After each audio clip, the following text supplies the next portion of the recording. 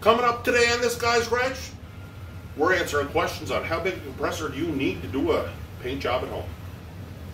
All this coming up.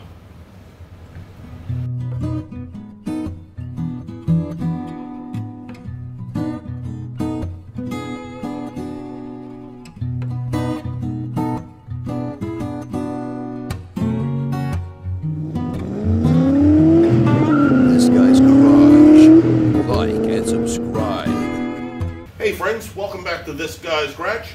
Today is a follow-up video on some questions that I had from a previous video on this paint gun here. So the question was this: how big of a compressor do I need to do a paint job at home? Alright, so we have our three types of compressors here that you're going to be running into at home. You'll have your 3 horsepower 5 to 10 gallon pancake. You'll have your 20 to 30 gallon stand-up, which will most likely have some wheels on it. I'll try to provide some pictures. And then you have a bigger unit like I have over here in the corner, the 60 gallon compressor that you can tackle any paint job with. Now, I could get into the CFMs, and that's not really going to help you. All you need to know is this: all 3 of these compressors will run your paint gun. It's just for how long will they run your paint gun. So you can do lots of paint work with a 3 horsepower compressor. I used to do touch-up work for a place called Touch-Up Masters, and we used smaller paint guns and smaller equipment, and we did small touch-ups. It was auction work, so there was lots of work to do. And you can make money on these small touch-up jobs. If you have a 3 horsepower compressor, it's going to keep you into a small area. You're going to need edge lines to work off of. I'll show you an example. So the paint gun will work. It's just going to be for a small amount of time. So you have to do a small area when you're using a small compressor. So you're going to be working on maybe a bottom of a fender, maybe on the edge of a bumper, possibly a rocker panel, depending on how big it is. But the biggest thing you want to remember is you want to be painting. You want to be painting where you have full stream of air. If your air pressure goes down, then it's just going to be fluid coming out of your gun. If it's a gravity gun like this, and you won't get the desired results. So if you have a small compressor, you want to keep your paint areas as small as possible. And I'll show you some real world examples. Now, if you have a 20 to 30 gallon compressor, you're going to be able to do bigger areas. You're going to be able to do areas like maybe a couple of doors, definitely a door and a fender. So a box side on a truck maybe. Where you should get leery is trying to tackle like a hood, which requires a large volume of air. You want to be painting where you can maintain air pressure. So when you hear that compressor coming on when you're painting, it means that, you know, you're working with recovery, and your air recoveries may not be as quick with a compressor like this. So pay attention to the size of the area that you're working. Keep your area as small as possible. And if you have a 60 gallon compressor, a stand-up or a lay-down, you have no limitations other than your abilities to get around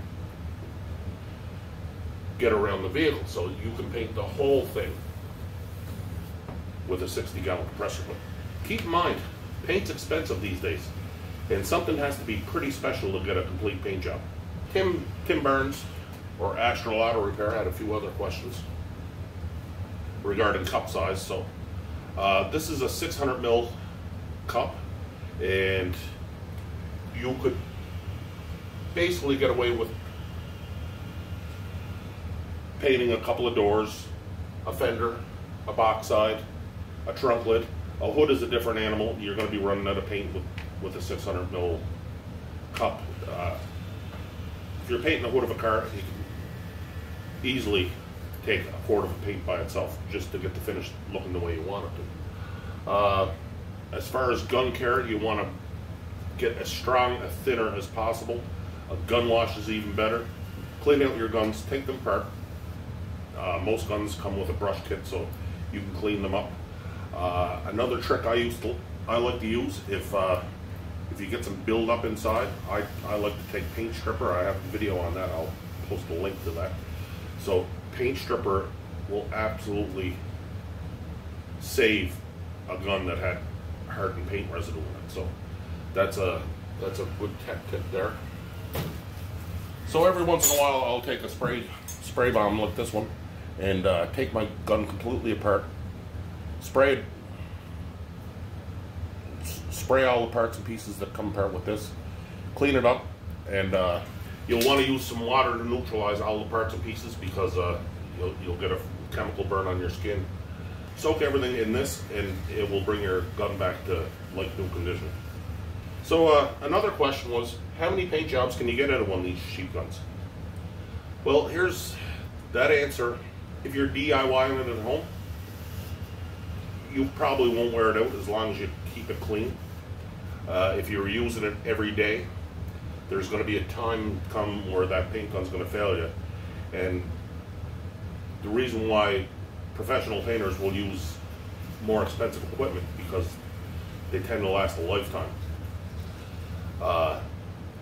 The paint that you're putting in a lot of these cheap guns is more expensive than the gun themselves. The nature of this series was to give people guns that will work at home. That's why I say stay away from the HVLP guns. Although they operate at a much lower pressure, between some guns between 9 to 25 psi. Any gun that operates in the 25 psi range, for a HVLP gun to work correctly, you need airflow. And the 1/4-inch fittings that most DIYers use at home will not provide the volume of air to make a HVLP gun work. That's why I am looking for high efficiency guns, which work with our air hoses at home. And as far as temperature goes, you want to pick a solvent that works at the temperature that you're going to be painting at. Another good hint is to warm up the panels before you're painting them if you're working in a cold environment.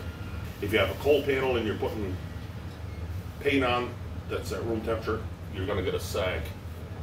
A run will just ruin your day. So I'd like to thank Michael K and Astral Auto Repairs for the questions.